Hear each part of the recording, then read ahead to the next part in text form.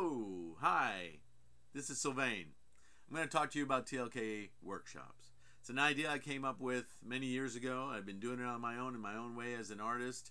I've done a lot of different things in my life, been in radio, been in communications, I was an engineer, worked in architecture, been all over the place. The only reason I bring that up is that it's part of the arc that brought me to this today.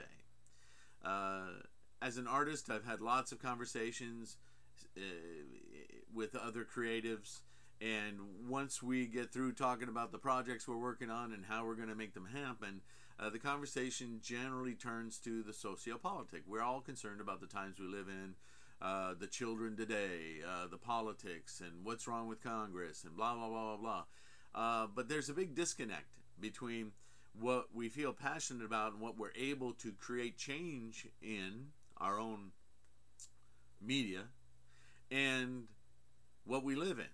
There seems to be this great void in between. And TLK Workshops is an outgrowth of what I've been doing myself. Since I've moved to a smaller city, from Los Angeles, California to Tupelo, Mississippi, population around 100,000, I've been able to access professionals, institutions, government, the mayor. These things are simply knocking on a door and going in. It's something unusual from being in a large metropolis. That's just impossible. But it's opened my eyes to the possibility that if we can. Aristotle said good government starts with the individual, and by extension to the home, and then to the community, the city, and so on.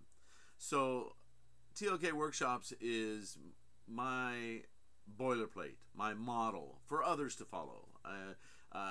I want to create something that it's an expansion of what I'm already doing personally, but I want to involve, I want to create a space, a spot, a generating point, an incubator, where professionals of all ilk, doctors, lawyers, plumbers, real estate agents, whatever, teachers, and certainly the creative community, politicians, to be able to sit down and have open dialogue about all of these issues that we are all aware of, but quite frankly feel rather powerless to do anything about. But that alone, I think, would be good. But my goal with this is that we take notes and we create action items.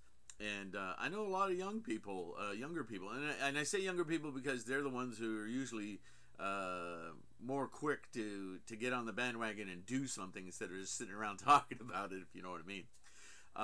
But we have that luxury that if we want to create, if we have questions about solar energy, we can create, or it doesn't have to be that big an issue, but seriously, the way the prison system works, or the economy, or we could come up with ideas, and we could put together petitions, theater presentations, comedy, a themed art exhibit.